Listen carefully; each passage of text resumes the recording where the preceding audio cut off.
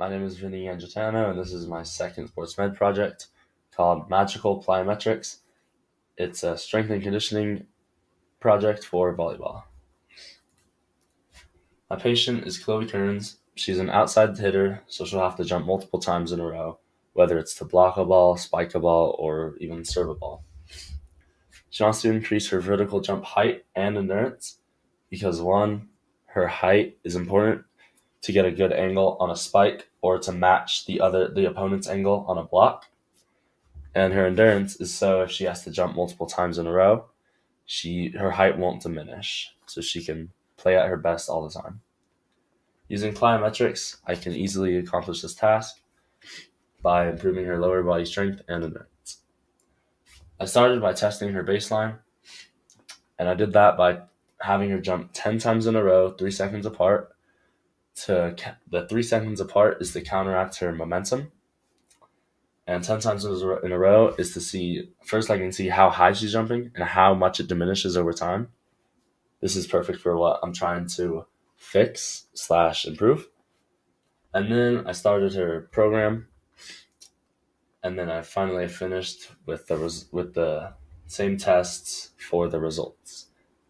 But except the only difference was the first test was on a jump mat, and the last test was on the wall with the yardsticks. I used plyometrics to accomplish this task of increasing her height and endurance because plyometrics train explosiveness and max power of an athlete because they train the stretch reflex of the type 2 muscles, also known as the high threshold motor units. And they also establish a better connection from our nervous system to our muscles, which allows them to react faster. There's 2 types of plyometrics. Fast stretch shortening is type 1, which is movements with very short ground contact time, under a quarter of a second. And this allows the ability to get off the ground fast, which is good for maximum velocity because when you're sprinting, you want your foot to be on the ground for as little time as possible, but still while maintaining a lot of power. Type 2 is slow stretch shortening movements.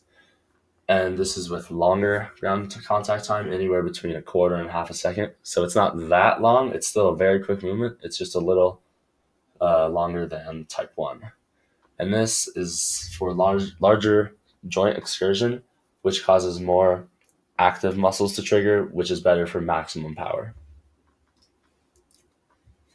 Plyometrics are great for improving jump height and endurance because, 1, we get faster results. 2, they're quick and really easy to do. And 3, you can almost do them anywhere, so she could do them at home. Plyometrics are perfect for jumping because they're training pretty much jumping exactly, because most of the plyometric workouts are just jumping, just different ways of it. And the bad thing about weights is they don't show immediate improvement like in actions like jumping. They take time to build up to that. And plyometrics are perfect because in volleyball, you'll never know when you need to jump, and plyometrics train reaction time, essentially, and how fast your muscles will trigger when you want to jump. Here's my program. It included pogo hops. This is a type 1 exercise. Squat jumps. This is a type 2 exercise. It won't play. Then we had lateral hops. This is kind of in between, I would say, because you can make it to where it's supposed to be a type 2 exercise because you want to maximize your power between one leg and the other.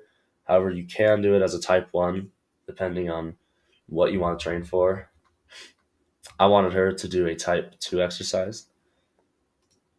Single leg hops are type 2, and jump rope is type 1.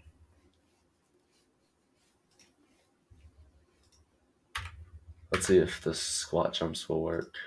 Here we go. This is, again, a type 2 exercise. Here are the results.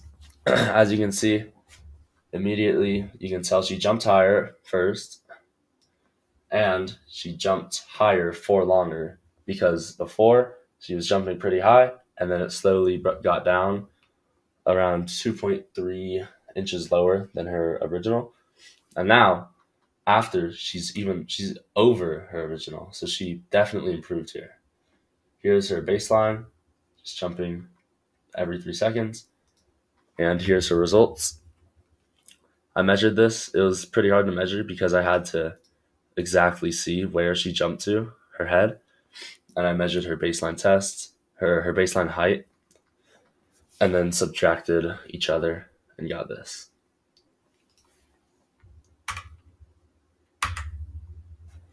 The effects will clearly show in her game, I'm sure, because there's a clear increase in vertical height and endurance, and this will help my patient in the game a ton because one, she can jump higher, getting more effective blocks, spikes, and serves, and two, she'll be more consistent with her blocks and spikes, allowing her to accomplish maximum jump height and most effective spikes and blocks throughout the whole game. And this program is super effective because it can be easily done anywhere, anytime, and it doesn't take that long. And she can definitely continue this in her own home. And the best thing about plyometrics is one of the best things about plyometrics is you can make the program harder or easier depending on how hard you want to train. Thank you.